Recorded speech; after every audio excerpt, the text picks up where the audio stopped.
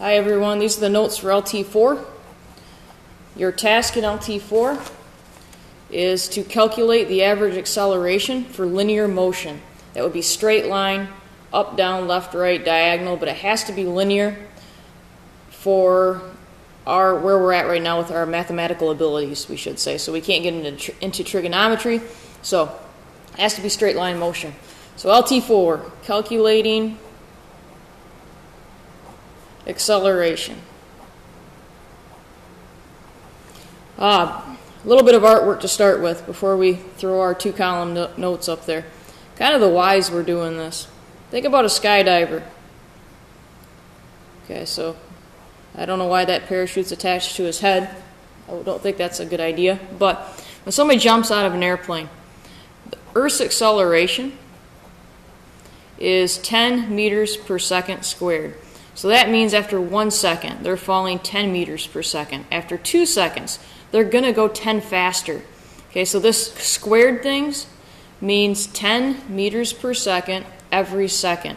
Every second you fall, you go 10 meters per second faster. So you would be falling at 20 meters per second during the second one. The third one, 30 meters per second. Think about the distance you would fall. When you first jump, you're only going to fall about 10 meters. But in that next time interval, you're going to fall an additional 20. In that next time interval, you're going to fall an additional 30. You are accelerating towards the ground. Okay, you're changing motion very drastically.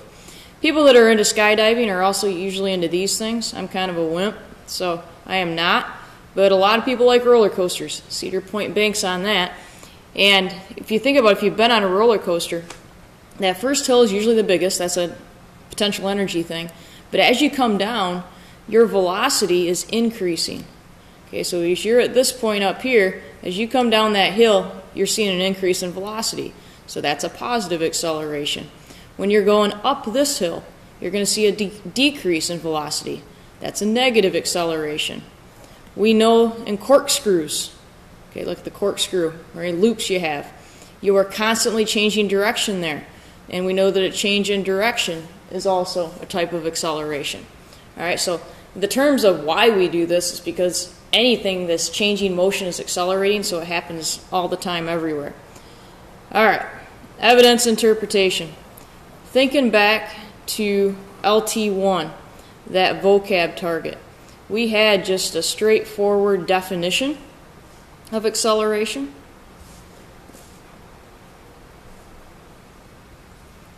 It is a change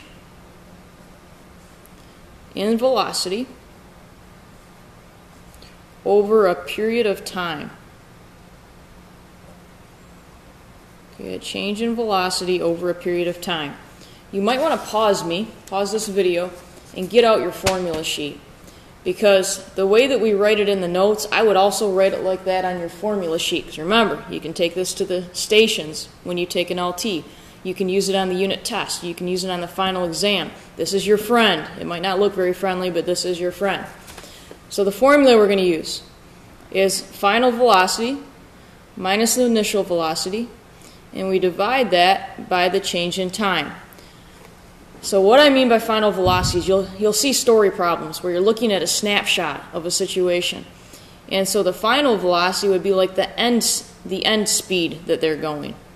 The initial would be like at the beginning of the story problem. How fast are they going? And then the time component is how long did that take? Now the rest of the notes are really just working through problems. And so if you're in class, you received this. If you were absent, you can pick it up from me. But the story goes, you are trotting on a horse at 10 meters per second when you decide to break into a 17 meter per second gallop. It takes you 2 seconds to achieve this. What is your acceleration in meters per second squared? Don't let that get in your head. That's just the unit for acceleration. You won't type that into Moodle anyways. It doesn't mean you square the answer. Okay, it's just the units. And then round to the nearest tenth like we almost always do.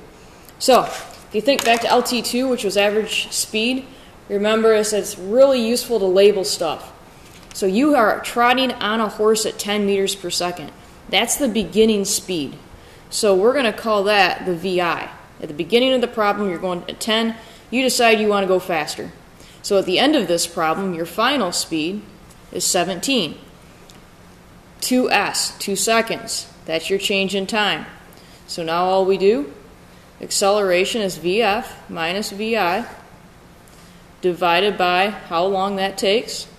So we have 17 minus 0. We divide it by 2. Okay, this is in meters per second. This is in second. That's where that squared comes from. When you divide, it squares the units. It doesn't matter for this class. So 17 minus 10, sorry. 10 was the starting speed. That gives us 7 over 2, which is 3.5. We need the tenth, so here's our units. But into the Moodle box, we would just type 3.5. And just kind of use some common sense. We're getting faster, so we should end up with a positive number, okay, if you're gaining speed. Now for number 2, you're galloping at 17. So end of this problem, I'm not very creative. The horse you are riding has had enough. He decides to come to a screeching halt in 0.75 seconds. That's pretty quick. So assuming you do not go tumbling over his head, what is your acceleration? Now if you've ridden horses much, you know exactly what happens here and you know how this feels, all right? And you may have went tumbling over his head. But we're going to pretend that you are one heck of a rider and you stayed on. So, same formula. Something different though this time is we are slowing down. Okay, we are going at 17 and we are coming to a halt. A halt is a stop. That's how fast you're going at the end of the problem. So our final velocity is 0. This time our initial velocity is 17. And our change in time, 0.75. I'll put it over here because I don't want to get it all clustered up there. So, most common mistake is people see a 0 and I'm just going to ignore it because a lot of times in math class, zeros don't matter. Zeros matter.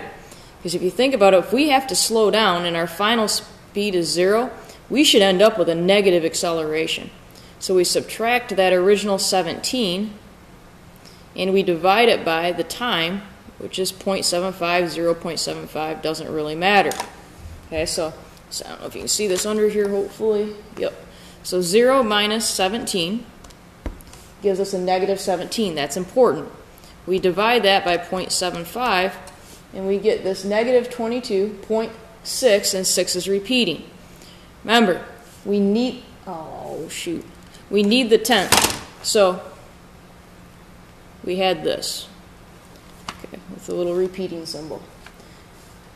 We have to keep this value, that is the tenth spot, but this, because it's 5 or above, it says to kick that up. So into Moodle, you keep the negative sign. It's right diagonal from the P character on the keyboard. So negative 22.7 is what you would type into Moodle. Okay, negative 22.7. All right, so what I want to do in the notes, we're going to do one more of these together, and we'll have it here as an example. And because remember, final exam time, you can use this. So the things that you would want to label when you're taking that final exam and when you're taking every other assessment, since everybody can use this on the final exam. This time, we've got a skateboarder, and they're cruising here, they're riding at a velocity of 7 meters per second when a porcupine runs out in front of you. I'm struggling this morning. Okay, so right there, you're riding at 7 meters per second when a porcupine runs out in front of you. That has to be your initial velocity is 7. Assuming you don't want quills stuck in you, you decide to bring your skateboard to a stop. Stop means the final velocity is 0, and it takes 1.25 seconds. So the change in time, 1.25 seconds. What is your acceleration? Please round to the nearest tenth. So we have a final velocity of 0. We have an initial velocity of 7 meters per second, and our change in time is 1.25 seconds. Acceleration, we're slowing down. This thing needs to end up negative. So 0 minus 7 divided by 1.25. So we're going to go 0 minus 7, hit enter, divide it by 1.25, and we get something pretty. Don't have to worry about the rounding. It's already just to the 10th. So your acceleration is negative 5.6 meters per second squared. But again, all you would do is type in the negative 5.6. And that is LT4. Making sure I'm not missing anything. Nope, we're all set. Good luck.